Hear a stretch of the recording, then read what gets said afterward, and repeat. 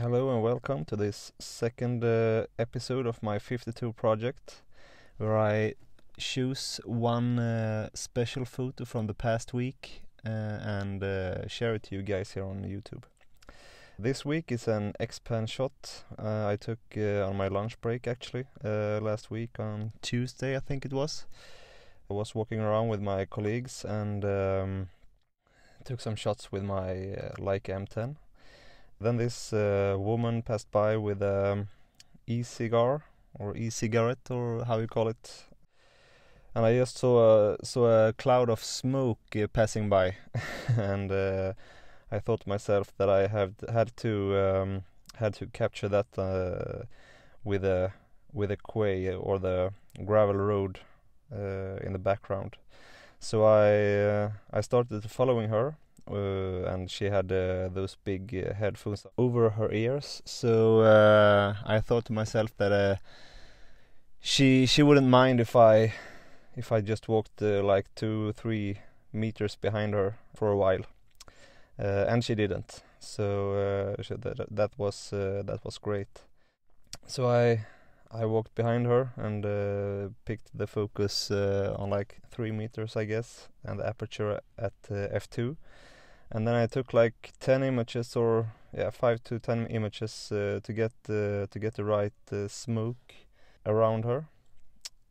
Some photos had the smoke was not right. It was like a big ball around her head or so. But in this shot, it's more even over the whole X-Pan panorama, and the container to the right, the red container, and the blue boat on the left side. I think with her in the middle, I think it was a great composition. And you can see the puddles on the ground, on the gravel road. That shows how the ground is not that even, and nothing is really perfect here. It's a pretty trash area actually. But it's great to take photos here. 1 billion details all over the place, and the boats that stretches from the very end to the start. It's not exactly as trashy as this boat here, but none of them are in perfect conditions, to be honest. And the same with the right side, the containers. It's containers from the very start to the very end. For storage with tools, paint colors, and different accessories to take care of the boats.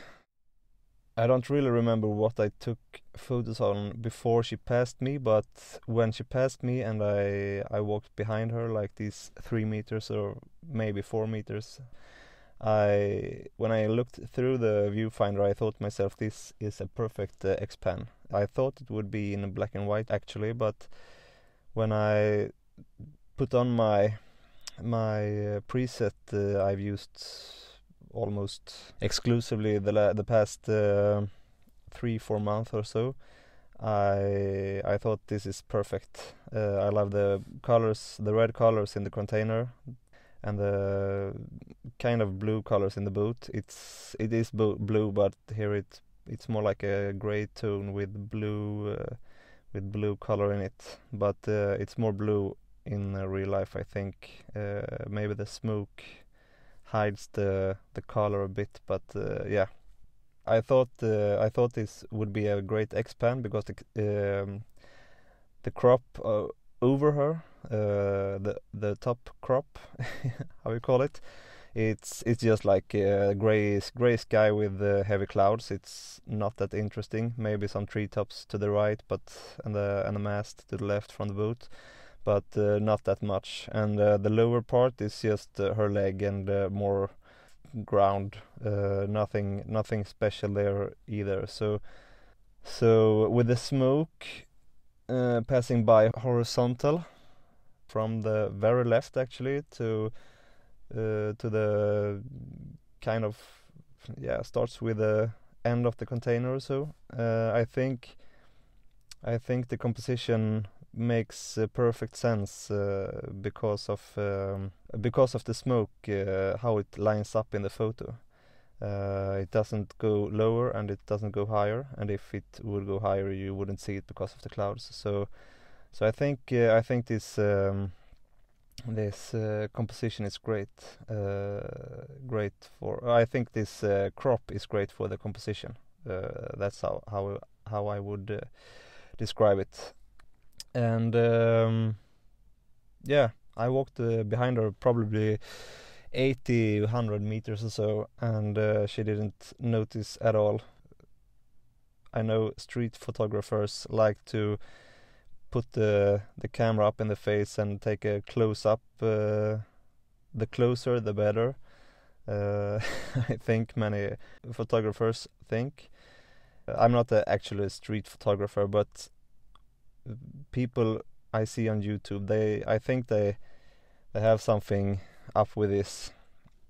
They think it's not that difficult to take photos with the people staring away from the camera. I think they want to have the look into the lens, because making some drama, making some power in the shot, it shows how it shows special intents in the shot.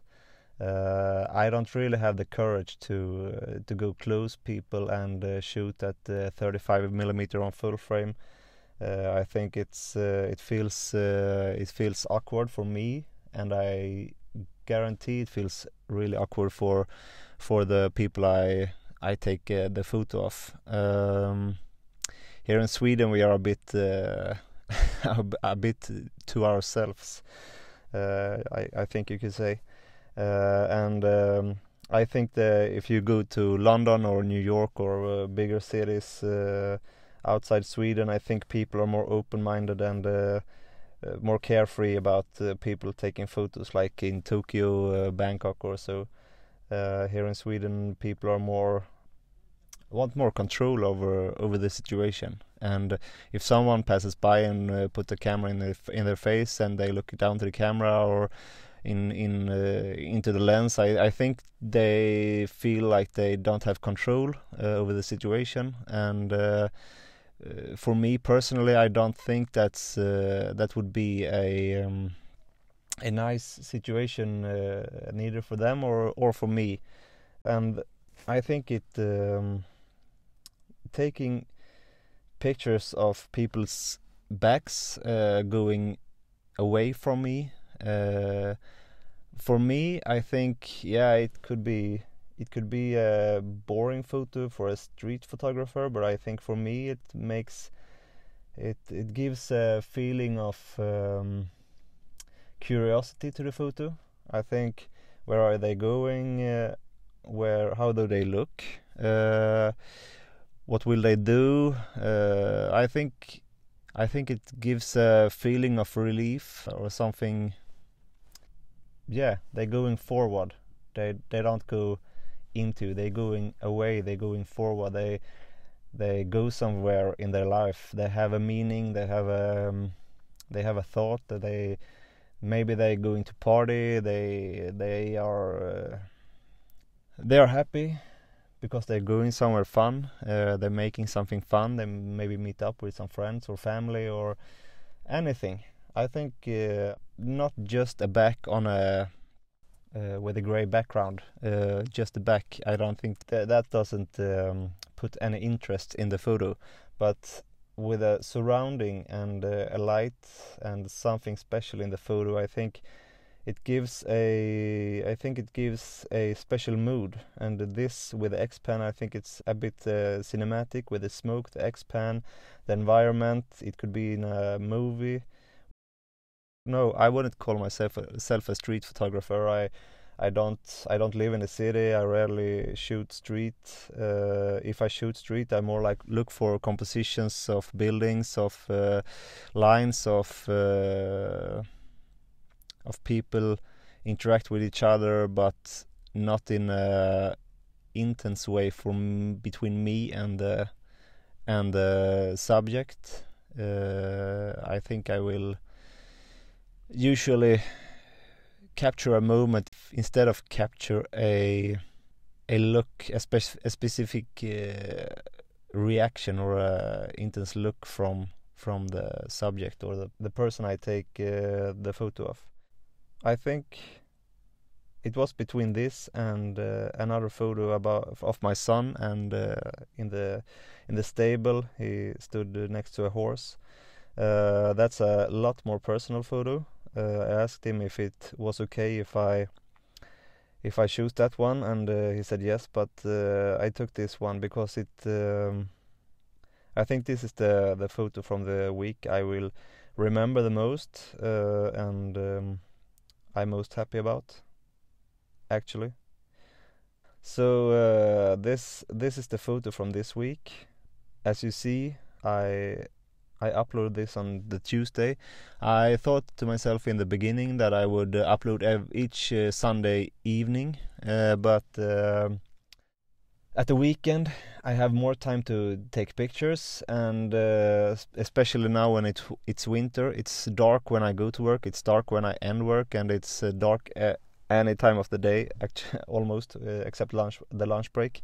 So I don't take that many photos on the weekdays for now, so the weekends is the time I have the most time to take a proper photo for this project. So and I don't really want to stress this micro podcast, or how you call it. So I thought to myself that it's better to have the whole week from Monday to Sunday to take the photo, and then have the time to record this micro podcast and edit the sound to the photo, and have an extra day or two to actually upload it to YouTube and publish it. So I will have a couple of days extra before I upload it. So I think I take a photo between Monday and Sunday, and then I upload the photo to YouTube and my glass profile every Tuesday for this project. That's my plan. And for this week, I would like to say goodbye. If you have any questions about this photo or anything else, please leave a comment, and I will answer there or in the next episode, depending on how big the question is. So thanks for this, and we get in touch next week. Thanks, bye.